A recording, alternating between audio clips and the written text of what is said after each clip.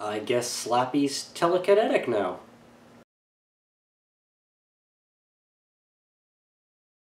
Okay, so, look. Despite the fact that I don't do reviews of the Goosebumps books anymore, and despite the fact that I reviewed the trailer for this movie, and even though I just used still images from the trailer, and not any video, and that's totally fucking fair use, Sony flagged my review of the trailer of this movie for copyright. It's still up. Not that I was going to make ad revenue anyway, and off of it. But fuck Sony. Fuck you, Sony. Anyway, I decided to go ahead and see Goosebumps 2 Haunted Halloween, since I had the night free, and MoviePass was covering it tonight. So, I went to see Goosebumps 2 Haunted Halloween. And again, Slappy Halloween would have been a much more clever and pun-filled title, and much more R.L. Stine worthy, but okay, Haunted Halloween. So, movie takes place, I think, a year, maybe a little bit more since the last movie. It takes place in a completely different town, town in upstate New York, I think, instead of Delaware from the first movie. It's supposedly the town that Nikola Tesla, because he's part of this, did his first, like, Tesla tower, but it was not successful. I have no idea how accurate that is. I don't know enough about, I'm not a big Tesla geek, so I don't know if that's true or made up for the movie, but sure. This also happens to be, I guess, one of the early hometowns of the fictitious R.L. Stine, played by Jack Black. Let's get that out of the way right now. Jack Black does the voice of Slappy in this movie, and Jack Black actually does appear on camera as R.L. Stine. Considering there wasn't any footage of him as Jack Black in any of the pre-release stuff that I saw, there was a question as to whether he was in the movie, or whether he was too busy filming the other Goosebumps-like movie, The House with a Clock in Its Walls, or busy doing the new Tenacious D album to be in this, but he is in it for a little bit in the third act. So anyway, apparently the R.L. Stine of this universe was also in this town at some point. So you basically have three main kid characters. You have the kid from It, who played Ben. You have this other kid. I don't remember any of these characters' names. I don't care. You can Google them. And then you have the kid from It's older blonde sister there.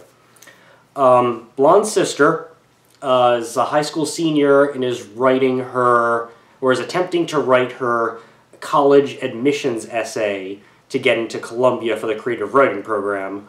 But she has writer's block on her very simple essay prompt. Sure. Okay. Her boyfriend, I guess, he like comes in through a window, as they always do in movies like this, and he gets caught, whatever, and invites her to a party that she can't go because she has to watch her younger brother. And then she goes anyway and catches the guy kissing. And then all of this subplot with this girl and her boyfriend, the boyfriend thing is only in there for basically a first act comeuppance to happen when Slappy knocks him off a ladder. So there's no real point to that subplot. But the girl is still in it. So anyway, her basic plot is that she just wants to get into college and this kind of thing. The two boys, the one who's not from It, wants them to do like a junk salvage kids thing. Both of these kids, they seem to be in high school with her, or maybe middle school. They're like 12 or 13. I mean, let's assume 12. That's the average Goosebumps protagonist. So they're doing that, and he wants to be like this junk salvaging thing, where they go and they salvage people's junk and toss it away, and they just keep whatever's not junk for themselves to sell, because they're looking for treasure. That actually does seem rather R.L. Stine-y. That is something stupid R.L. Stine would have put in a Goosebumps book. So, sure. And they get a call on the phone from some random woman. Movie doesn't explain this ever, doesn't come up, to clean out this house, which is this old boarded up house. And it happens to be R.L. Stine's old house, I guess. Anyway, they're salvaging through this house, blah blah blah. Taxidermied cat. Okay. We all know from the Goosebumps books that Stine doesn't like cats, so I guess that was maybe a toss into him. There's like a hidden switch behind a fireplace, and they find a trunk. Inside the trunk is a locked book, and this locked book is apparently a very early work by R.L. Stine that was unfinished and unpublished called Haunted Halloween. And anyway, so the two kids, they open the book, nothing really happens, they like turn away and they turn back and then Slappy just appears. He does have the card in his thing where they have to read the incantation to bring him back. I don't think that was part of the first movie, but I've only seen the first movie once when it first came out like 2 years ago, so forgive me if I've forgotten this. And then a lot of the first act of the movie, nothing much happens except that Slappy wants to be these kids' friends. So, and also, he seems to have the powers of telekinesis and teleportation now, which I don't remember him having in any of the books. Now, sure, we can kind of explain this away by saying, okay, this was an early unfinished manuscript of R.L. Stine, so maybe Slappy was given powers that he didn't carry over later, so this is specifically an early version of Slappy, and maybe not the same Slappy from the first movie? Maybe? That's kind of a stretch anyway. So, but for the first act, Slappy just kind of like wants to be these guys' like brother or friend, so he like helps them with a bully by to pull this bully's pants down. This bully has like banana boxer shorts. It's not very funny. In fact, this movie itself is not very funny at all. I chuckled once or twice, and I'll explain when those were. But he does that. He does like one of the kids' algebra homework. Yeah, not much happens. And then, like I said, like the sister is supposed to be watching the two kids because the mother's like a nurse. There's always a nurse in these movies. But she ends up leaving to go to this like concert / nightclub with her boyfriend. But then when she gets there, she sees her boyfriend kiss somebody, so she's upset. And then Slappy smuggles himself in her backpack, even though he can seem to kind of teleport. And then the boyfriend's like setting up for like some sort of Halloween play or Halloween dance or something. It's never really explained or followed up on. And he's on a ladder, and then Slappy just kind of comes to life and talks to him for a bit, and then uses his telepathy to unscrew it so that he falls and has to go to the hospital. Sure. And then the kid from It, his project is to make a mini tower of Nikola Tesla's and make it work for the science fair and also for a science class. And then Slappy like hardwires that so that it like blows up a hole in a wall, and I don't know, it's all kind of bullshit. Anyway, the crux of the movie is basically that Slappy wants a family and specifically wants a mother, but he also wants to kind of create havoc. So he goes to the old Nikola Tesla tower to sort of use this to amplify his magic, his nondescript magic, to bring about a bunch of things to life. So here's kind of the main problem here. When they first announced that they were doing a sequel to the first Goosebumps movie, all of the Goosebumps fans, at least the ones who interacted with myself on the channel, they wanted Horrorland. They wanted like to do the Horrorland amusement park, or to bring characters or creatures from the books that weren't in the first movie. And then, because there's a lot to kind of choose from in these, this movie doesn't do any of that. What this movie does is Slappy's magic kind of goes around, and all it does is it brings Halloween decorations to life. First off, it starts off in this like hardware, this like Benny's type of hardware store. If you're not from New England, you might not know what Benny's is, but like a local hardware store, maybe a small chain, but not like a Home Depot or anything. And it turns, and Slappy does this in person, and he turns some Halloween decorations to life. So you get, you know, some like rubber rats and vampire stuff, and just cheesy Halloween decorations come to life. And then Chris Parnell, what is he doing in this movie? Chris Parnell is kind of working at the store, also has a crush on the mother, while this happens, and so Slappy takes a rubber mask and like latches it to his face, and I guess that's our haunted mask in the movie. It looks like the Haunted Mask from the Haunted Mask 2 cover, a little bit, but it turns the Chris Parnell character into sort of like an Igor character, who just becomes Slappy's like assistant while doing this tower. But yeah, all Slappy does is, there's no other books, there's no other creatures escaping from the books. There's maybe you can maybe say some of the creatures from the books are still in this by proxy, like the Attack of the Jack-o'-lanterns guys and stuff like that. And you see some other stuff, like the Abominable Snowman comes back from like the first movie, kind of. But it's mostly just Halloween decorations that come to life. And all I could think about was, this is a really shitty version of that scene in Ghostbusters 2 when the slime starts coming up and it starts, and all havoc breaks loose and like turns the woman's mink coat into like actual live minks and stuff. This entire movie's plot is the shitty version of that scene. So I'm watching this and I'm like, alright, it's kind of cute that like the kids like plastic pumpkin trays on Halloween night and the bags kind of all come to life and whatever, but I'd much rather just be watching Ghostbusters 2 on the big screen right now. The one chuckle I did get is there's these 3 jack-o'-lanterns on this staircase up to a porch on a front door, and one of the jack-o'-lanterns has like uneven eyes carved into it, and so they turn it into like this derpy pumpkin who's like, my name's Larry, happy Easter, and that got a chuckle out of me. But otherwise, yeah, it's just about Halloween decorations come to life, and that idea could maybe work in a movie, that Halloween decorations come to life and all these chintzy decorations are now attacking people. Like, I could see that happening on, like, a Ghostbusters 3, which we'll never get, because we got the fucking remake, or reboot. It took place on, like, Halloween night or something. Or that was, like, something that might have happened on the real Ghostbusters cartoon back in the day. But it just isn't very funny here. The movie comes across like it was shot at the last minute and kind of slapdash. Like, there's also not many creatures. There's a few scenes where there's some creatures congregating on the front lawn of this guy, and you don't see that many of them. By the way, Ken Jeong, who I always find really fucking annoying in stuff, he seems like he's probably a nice guy, but he's really fucking annoying in movies. Especially Hangover 3 was the worst in that. But he's like the neighbor who goes all out to decorate for Halloween, kind of like in movies where you see people go all out for Christmas and stuff. So you see it in his front lawn, and it doesn't really work. And Ken Jeong doesn't do his like annoying voice thing that he does sometimes, but he's still... there is like a giant spider made out of balloons, that's kind of cool. But so the big movie is basically that the 2 kids and the older sister are kind of going around about town. They get the book, and they can suck some of these creatures into a book, even though they're not creatures from the book. I don't know. And they want to like suck Slappy in there and stop the whole thing, and they're running about while Slappy is trying to cause havoc and kidnap the kid's mom because Slappy wants a mom, because Slappy has mommy issues for being rejected by Daddy R.L. Stine. And the entire second act is sort of a lot of kind of boring, unfunny hijinks.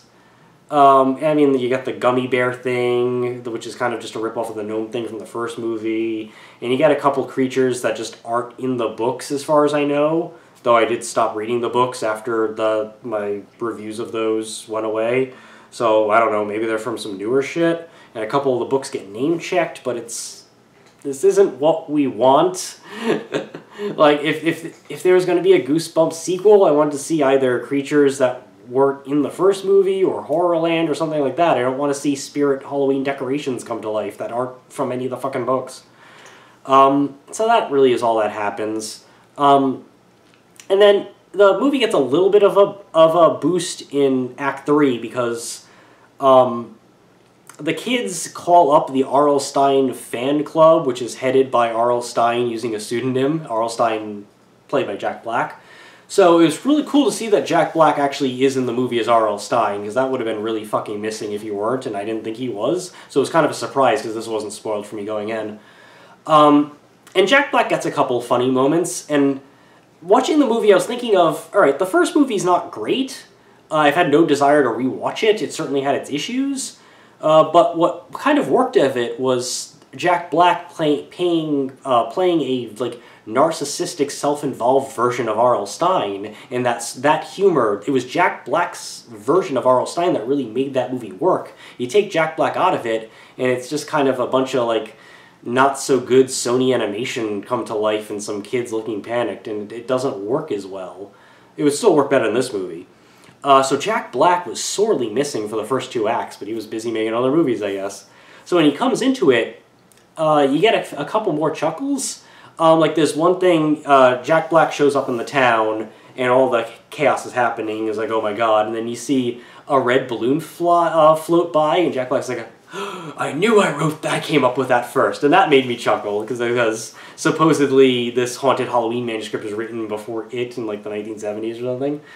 So that made me chuckle. And then the climax happens, and like Slappy's defeated, all the creatures are sucked into the book through... There's like a switcheroo that the movie doesn't even try to not telegraph ahead of time, and all this stuff. It's kind of a boring finale. And then it's like Jack Black is like comes up with a typewriter and he's making all demands like, I'll fix this and ever. And that was sort of funny, is that R.L. Stine comes in and everything's already been solved without him. I thought that was a really funny thing, and that was a good way to take it off from the first movie of him being narcissistic. And it just reminded me of that episode of The Simpsons, the monorail episode where Leonard Nimoy's there, and Leonard Nimoy's like, my work here is done. He goes like, but you haven't done anything. Leonard Nimoy's like, didn't I? And this is kind of like that version of that. Not as funny as when that was done, but it was still pretty cool. And then you get a little coda at the end where Slappy comes back and like sucks Jack Black's R.L. Stine into a book, so I guess there's kind of a setup for Goosebumps 3 there if this one makes enough money. But honestly, this movie's not very good. And if you're going to have a bad Goosebumps movie, I want it to be bad the way that the Goosebumps books are, because the Goosebumps books aren't good. Sorry, Goosebumps fans, they're not good. So I was expecting it to be like very cheesy and over the top and nonsensical if it's going to be like the books and bad. This was just kind of lazy and boring. This is a lot of it's kind of the first movie over again, but not as good, which is kind of what you think of in a sequel. It's just the same thing put in a microwave. It doesn't deliver any of the stuff we want. It doesn't give us the creatures from the books really, and it doesn't give us Horrorland. It just gives us generic Halloween things. The characters are pretty bland. The older sister, fine, she kind of works, but the two kids are interchangeable. One's white and one's black, and one likes science. There's not much to differentiate them. They play Rocket League, I guess, and mention Bitcoin, but otherwise, yeah. You get the same bullies on bikes. The movie just doesn't... At the end of the day, the creatures aren't cool enough, and there's not enough monster action, and the humor isn't very funny. And Slappy doesn't seem to be Slappy for that first act when he's around. The movie just doesn't work. And when Jack Black comes in, that almost hurts the movie because you realize how much the movie's not working when he comes in and he brings an energy that the rest of the movie doesn't have. And he's underutilized in it. But he does deliver a couple laughs. But the movie it's just not funny enough. It's not entertaining enough or spooky enough, or it just doesn't work. And that's the end of the day. It's not like it's not so bad it's good like some of the cheesier Goosebumps books. Like it's not as bad as like Five Masks of Dr. Scream ghost-written Goosebumps either, but it's really not a good movie. It's kind of boring actually, and that's kind of the worst thing. Aside from the few chuckles I got out of it, and a couple interesting like creature moments when the stuff starts first coming to life, and the derpy pumpkin, it's boring. It doesn't work. It's lame. It's fucking lame, and that's kind of sad. One thing I will note: the real life R.L. Stine has a cameo in the movie as like a school principal, so that was cool because I don't remember him having. Oh, he does cameo. He's the janitor in the first movie, that's right. But if the first movie hasn't aged well in my memory, I felt like it was a B- when I went to see it. It's maybe closer to C+ in my memory. This movie is more like a C-. It's not a terrible movie, maybe kids will like it, but it's forgettable, it's lame. It's not what we want. So, it feels like Sony decided at the last minute that, hey, the first Goosebumps movie made enough of a profit, we'll make this, we'll toss it on into theaters, and then every Halloween we'll sell $5 DVDs of this at Target, and we'll play it on the Disney Channel or the Family Channel or whatever it's called now. Because this kind of feels like a Disney Channel TV movie, really. Or like, what is it, the Disney Friday night movie or whatever that they used to have, Disney Saturday night movie on ABC when I was growing up. It kind of feels like one of those movies. It's chintzy. If they do, but if it is successful and they do make another one of these, I would hope they either do Horrorland or they actually...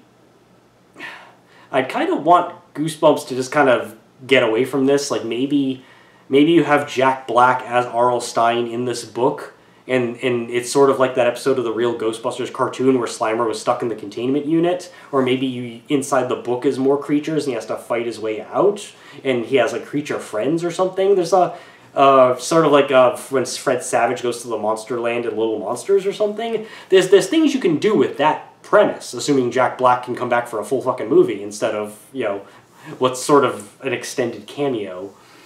But otherwise, let's just let this die. Hey, Carl. Because, like, the Goosebumps books aren't good, the Goosebumps TV show has not aged well, and I don't know.